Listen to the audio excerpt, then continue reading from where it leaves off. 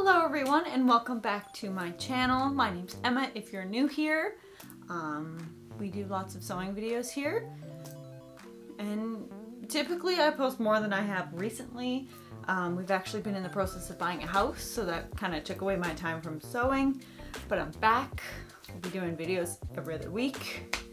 If you want to see more of my videos, I would love it if you subscribed and liked this video because that helps me out in the algorithm.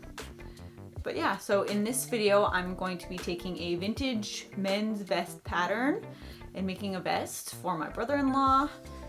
And yeah, I hope you guys enjoy this. I don't typically use store-bought patterns very often, but this was a pretty easy one. And if I can find it, I will link it down below. But yeah, let's jump right on in.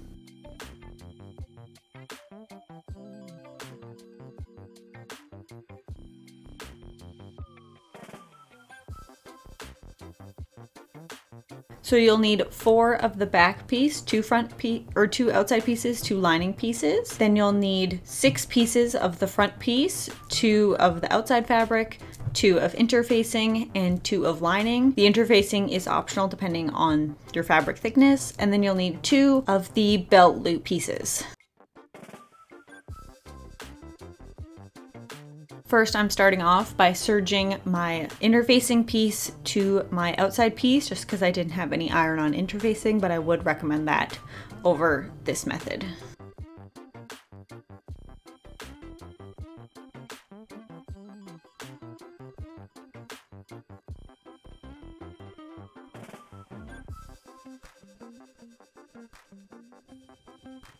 Now I'm going in and adding in all the darts. There's 1 in each front piece, and then I'll have to do that for both the outside piece and the lining piece, and then I'm going to be sewing up the back to the mark at the bottom V.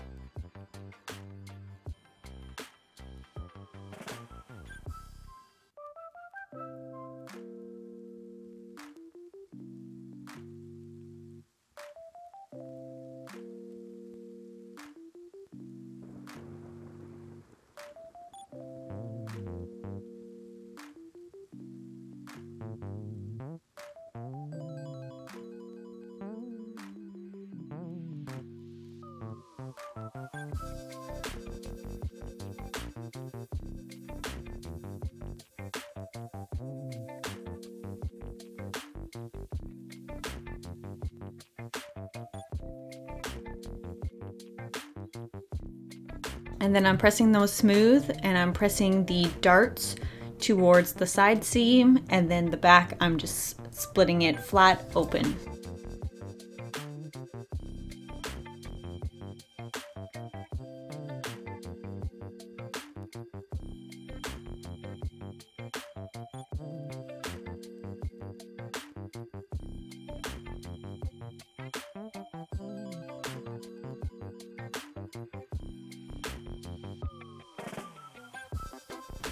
Now, one of these belt loop pieces needs to be slightly shorter, so I'm just cutting that right now and then turning those into loops by folding it like a hot dog and then sewing along one side and then one of the short sides.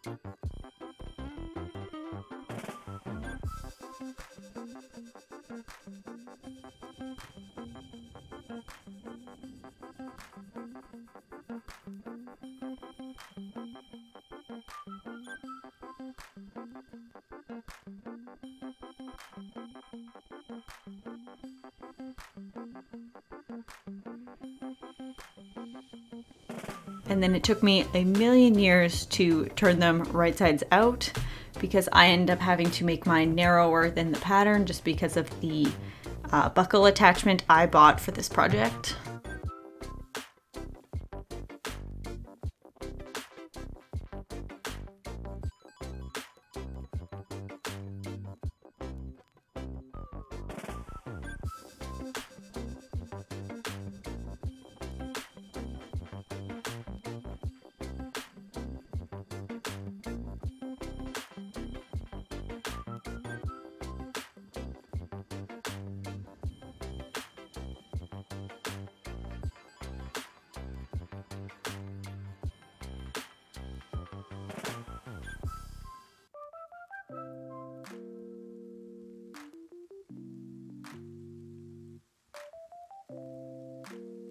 And then I forgot to film this as well, but I attached the buckle to the right side piece, the shorter one, and then I stitched them down onto the back outside piece at the indicated spots on the pattern. Now we are going to attach the front shoulder seam to the back shoulder seam for both the outside and the lining.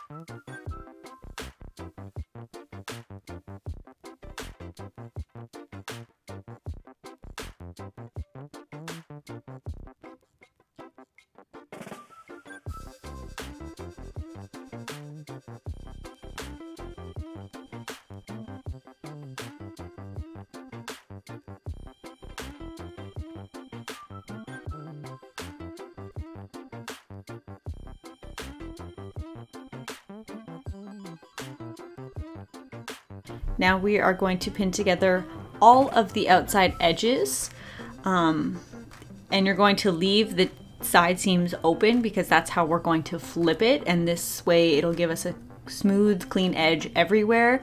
And then I'll show you how to close up those side seams once we sew around all of this. It's definitely a lot of work in your machine to go all the way around, but it definitely is worth it for the clean edge it gives. And then flip it, or clip the corners, then flip it, and then iron it smooth so it's nice and flat.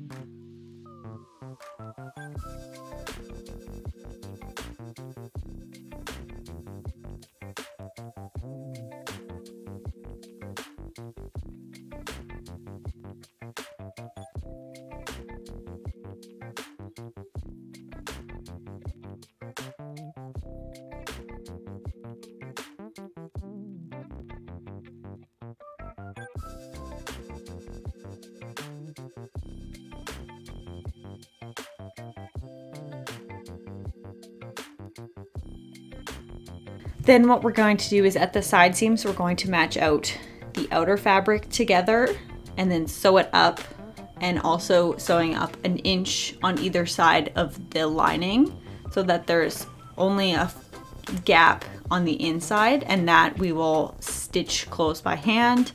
I ended up not filming the rest of this process just because I decided to do it at my brother-in-law and sister's house because I wanted him to try it on before I completely sealed it up. But then the next step is to hand stitch those side seams closed, add your buttons and your buttonholes according to the pattern, and then this vest is done. It was a very simple project, and it maybe took me 3 hours, and let's see how it turned out.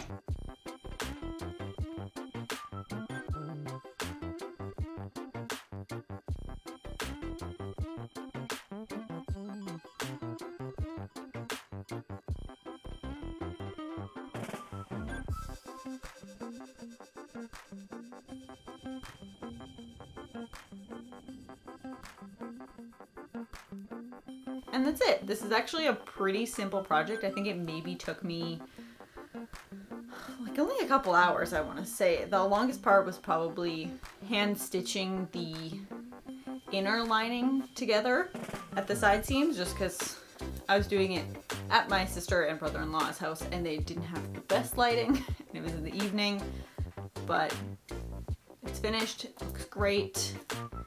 And if you make a men's vest based on this video and use that pattern, I would love to see it. You can tag me in it on Instagram.